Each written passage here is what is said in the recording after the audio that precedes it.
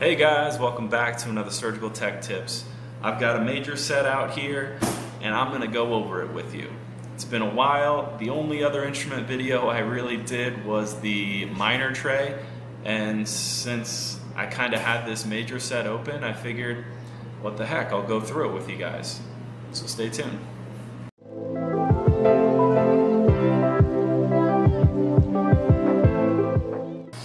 Now, use cases for this major set. Anything in the abdomen, really, you're going to have a major set. Even if you're working with like a urologist and you're working with ureters and stuff like that. Now, we do have a urology set that is very similar to this major set, but your hospital may not have something like that. So a major set is a great general use case for your major abdominal surgery cases. You'll always have one on hold for your laparoscopic cases, your lap choles, your lap appies, stuff like that. But yeah, let's jump into the instruments.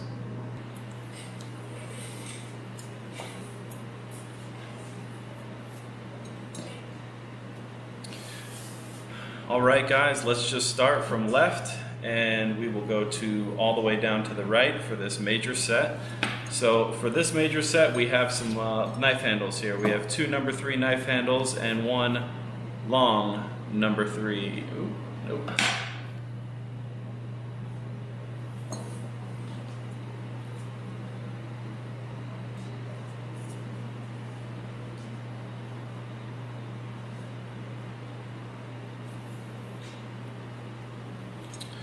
Alright guys, to start this major set off, we're going to start from this side and just kind of work down the back table here.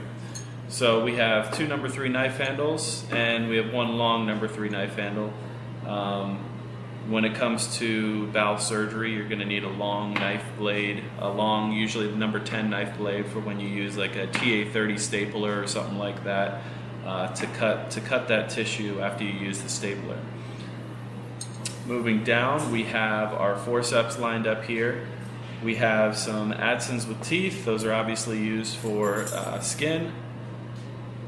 Here's our Adson with teeth. Deep tissue could be, again, closure. This is Bonnie forceps. It's basically like a really big fat rat tooth. Also used for closure, but more of your deep tissue closure. We have some smaller rat tooth forceps and a longer rat tooth forcep. Again, could be used for deep tissue and just generally a grippier forcep. This is just a packing forcep. This is basically just a long, smooth forcep. If you want to pack anything down into the pelvis or something like that, you got some bleeding, you take a packing forcep, you can pack a bunch of laps down there, folded out lap or something like that. Next, we have 4 DeBakey's. We have 2 of these shorter DeBakey's and 2 longer DeBakey's. Obviously, these are your general use forceps that you utilize throughout procedures. And then we have a long, medium, and small Russian forcep. These Russian forceps are pretty interesting. They have this kind of rounded tip to it. It's more of an atraumatic forcep. Great use for kind of picking up bowel and stuff like that. So for this major set, we actually have 2 stringers here. I have one right here, and I have another one over here. We do have so many instruments in this set that we just need to, kind of break it up into 2 stringers because, these little stringer things aren't long enough to hold all of these instruments. But just going on down the line, we start off with 4 piercing towel clips and 4 non-piercing towel clips.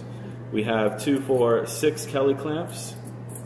Kelly clamps are obviously just your general use clamps for clamping bleeders, stuff like that, just clamping tissue, cutting it, and maybe doing like some ties around the tissue. This is its bigger brother, the Mayo clamp, or could be called a peon, stuff like that. We have 6 Alice clamps here. Alice's kind of twin sister would be the Alice Adair, which is usually in a GYN set, and it's got a slightly wider head to the Alice clamp, but this is a good atraumatic clamp to use. We have the Babcock, mostly used on bow because of its atraumatic use, or atraumatic qualities, I should say. We have the tonsil clamps, which are, you know, similar in look to a Kelly or a Mayo clamp. It's just a little bit longer. A lot of the times you may see like a tie on a pass installed onto one of these, or maybe a peanut on these for blunt dissection. We have some coker clamps here. You see that nice big spike on the end of the clamp there. This coker clamp is great use for holding on and grasping onto that really tough tissue.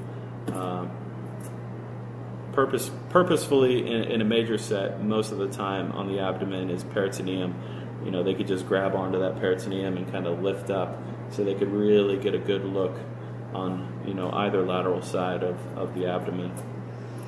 Some right angles, general use right angles are obviously great for getting around vessels and stuff like that, or just generally used for dissection.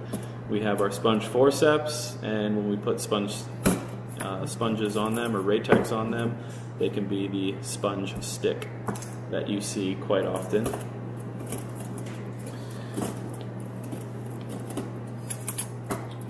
Now we're just kind of coming into some longer instruments. We have some longer right angles, and then a multitude of different scissors. We have long and short Metzenbaum scissors.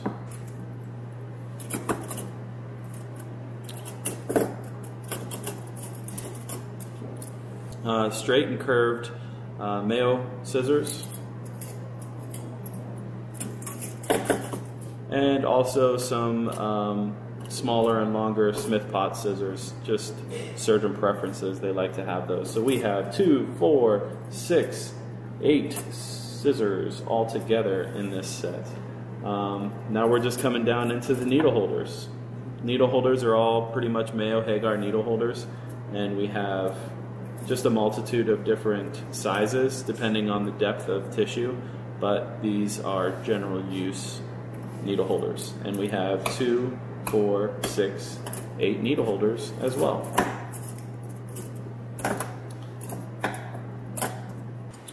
Now coming down to the end of the stringer here, I want to just showcase some kind of tissue specific instruments we have on the second stringer. We have 2, 4, 6, 8 of these curved peons. These peons are huge, as you can see. These probably about 10-inch peons that we have in here for grasping. We have our doyens, our curved and our straight doyen clamps. These clamps are utilized for bowel all the time. These are specific to clamping on bowel. Then we just have some long Alice clamps, some long Babcocks, and some super long 12-inch Mayo Hagar needle holders for when you need to get down there deep into the pelvis. Now the end of this tray is basically right here. I keep all the retractors inside of the tray and have my stringer obviously just up front. But starting from the left here, we have our big rake retractors. These are 1, 2, 3, 4, 5, 6 prong rake retractors. These are pretty big, and you may see them used in something like a mastectomy. We have 2 and 2. We have 2 different sizes of Richardson retractors. You've seen Richardson retractors before, and they obviously come in 2 different sizes depending on the size of the case that you're doing. We have our general use U.S. Army Navy retractor there. And moving down, something you may not have seen yet would be, this looks like a Richardson, but it doesn't have an opposite end. It just has a handle on the other end, and that's because this is called a Kelly retractor. Obviously, it's much, much bigger than a Richardson retractor. We have our Deaver retractors. These are 2 different widths. We have one that's a little bit more narrow and one that's a little bit wider. We have 3 malleables here, all different widths as well. And then under here we have our Balfour retractor. This retractor is interesting, and let me put it together just to show you, just to give you a better idea. So this Balfour retractor actually has two different depths of blades depending on how big the patient is. And they have these little buttons here that will lock in place, obviously, in these little rivets that are built into the retractor. We will have the curve of the retractor toward the inside because that's the way we're going to put it in our tissue. And you basically just slide them in and install them just like that. We go ahead and put it in the abdomen, and then they just stretch the abdomen open. It's as simple as that. Now you may be wondering what this little guy here is for. If we're working a little bit lower in the pelvis, we need to get the bladder out of the way. We have this bladder retractor right here that we can install and tighten that wing nut down to kind of keep the bladder out of the way to give the surgeon a better view.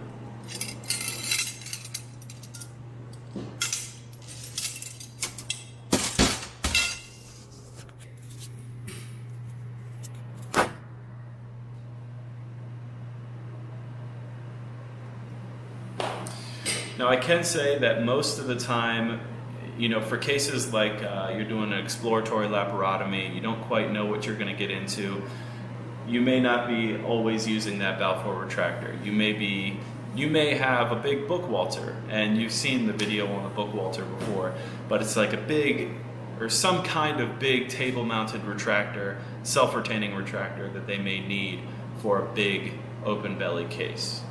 Now I hope you guys liked the video on this major set. I tried to just do it out really quick. And if you guys have any questions, please leave them in the comments below. I will always read the comments below. May not always answer them, but I do read every single one of them.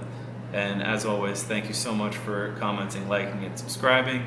I'll see you guys again in the next video. Bye.